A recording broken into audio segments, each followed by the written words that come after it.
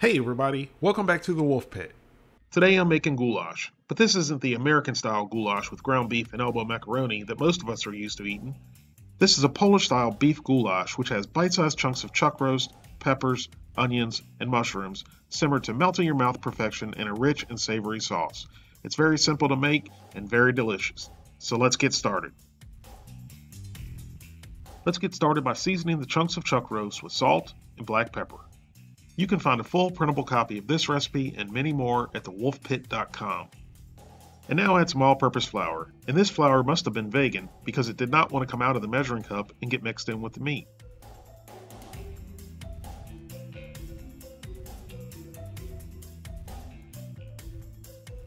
Once you finally coerce the flour out of the measuring cup into the meat, get your hands in there and give it a good mix. And like I always say, when you mix things with your hands, they taste better.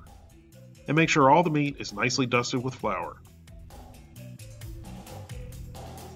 Now I'm adding olive oil to a preheated cast iron skillet over medium heat. If you don't have a cast iron pan, that's fine, just use the heaviest bottom pan you have. That's another great thing about this goulash, it's all prepared in one pan. One pan makes for an easy cleanup. Now shake off any excess flour and add half of the meat. Spread it out into a nice even layer and let it sit there for about 2 minutes to form a nice crust.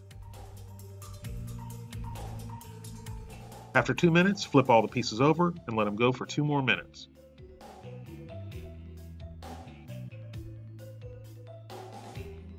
After 4 to 5 minutes, the meat will have a nice crust. Now remove the meat and add the second batch of meat and repeat the same process.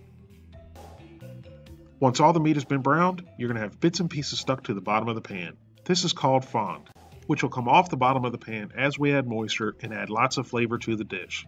Now add sliced yellow onion, red and yellow bell pepper, or you can just use green bell pepper.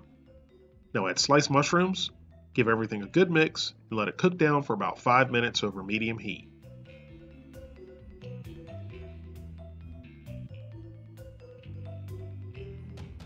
Now mix in fresh chopped garlic,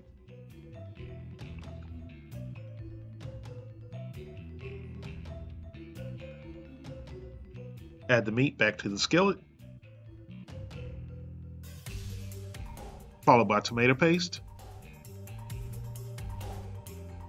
chicken broth,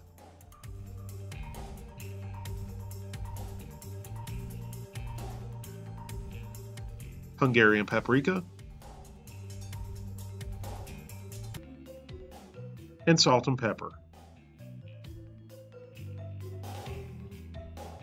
And then give it a good mix.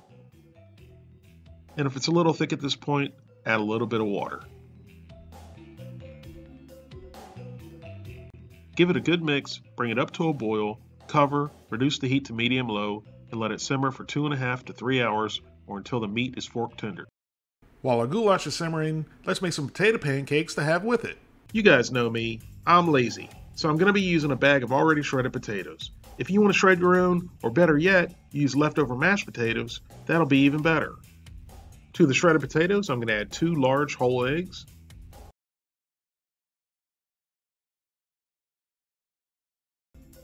now I'm going to add 1 medium yellow onion that I've grated up. I know what you're thinking, and you're right. He took the time to grate the onion, but used bag shredded potatoes. He really is lazy. Trust me, people, if they had grated onions in a bag, I would have used them too. And now I'm going to season with salt and pepper. And finally, some all-purpose flour to hold everything together. Now get your hands in here and give it a good mix. And like I always say, when you mix with your hands, it makes the food taste better.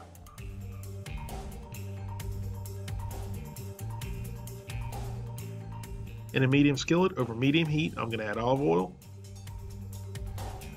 and a little butter. Mix it around until the butter's melted. And now add a 1/4 cup of the potato mixture. And then press it down into a nice even layer. Or you can spank it like I did, like it did something wrong. Why I do the things I do, I don't know.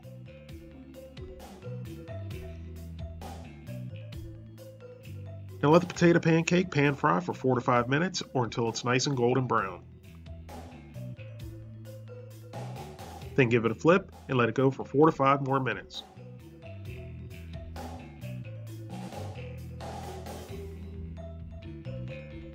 Once they're golden brown on both sides, place them on a cookie sheet into a 250-degree oven to stay warm while you cook the rest.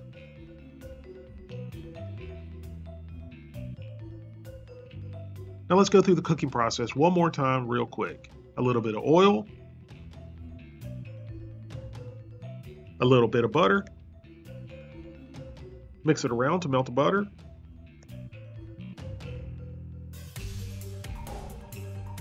a quarter cup of potatoes,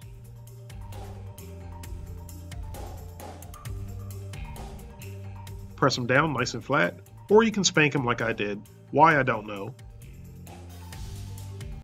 Let it go 4 to 5 minutes or until it's nice and brown. Flip it over and let it go for 4 to 5 more minutes. And spank it one more time just for good measure. And there you have it.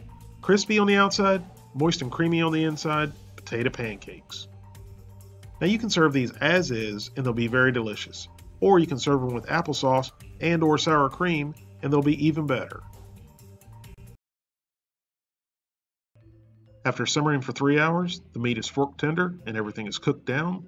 Now I'm going to thicken it up a bit with a little bit of cornstarch slurry, which is equal parts cornstarch and cold water. Mix it in until it's thickened.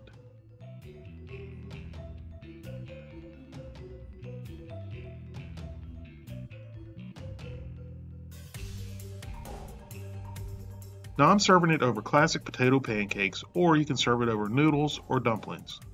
And if you don't want to use beef for this recipe, you can also use pork. And there you have it, Polish-style beef goulash served over classic potato pancakes with a little bit of sour cream on top. This turned out absolutely delicious. The meat was melt in your mouth tender, the sauce was rich, savory, and absolutely delicious. Thank you all very much for watching. I hope you give this a try. Please don't forget to like this video and subscribe, and I'll see you soon.